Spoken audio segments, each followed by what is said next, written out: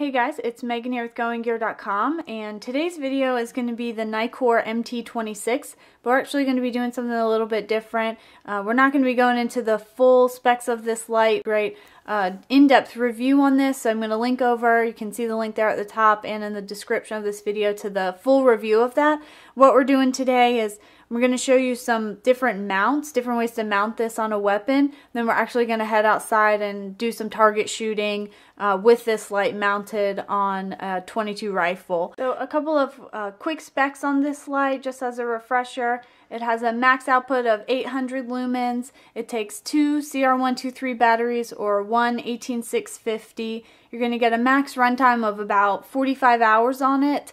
It does have the tail cap here, and then it has the Cree XML U2 LED light. It's got a really great reflector on it, which is going to give you a smooth and powerful beam. You're going to get a lot of use out of that 800 max lumen output on it. It does have the military grade hard anodizing finish on it, so it's going to be really durable and hold up while it's mounted on any kind of weapon. So those are sort of the quick general rundown. I'm going to show you a couple different mounts now, and then we'll take it outside and test it out while it's mounted on a rifle. I have my Smith & Wesson MT26 rifle. It's a .22 caliber rifle. It does have the rail mounts here, so mine has a scope on it. You can kind of see the end of it here. So whenever I mount this flashlight, I do it as a bottom rail mount down here. But I just wanted to show you that you could, you know, if you don't have a scope on your rifle or other kind of gun, that you can mount it at the top. You can just slide it in. That's what it would look like. And then the same with the bottom.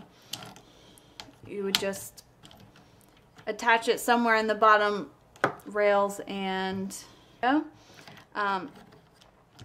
You can see it'll just fit just like that on the bottom.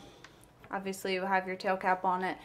So those are your two different sort of mounting options. If you wanted to, you could mount it on either side. It just really depends on what kind of mount system that you have and the different rail options that you have on your gun. So now we're going to head outside with our Nitecore MT26. We're going to mount this up on this rifle, and we're going to do some target shooting so you can be able to see the distance and throw in this light and show you the durability that it's going to hold up while it's mounted and you're shooting. So we are outside with the Nitecore MT26. I've got my friend Clark here. He's going to demonstrate this light out.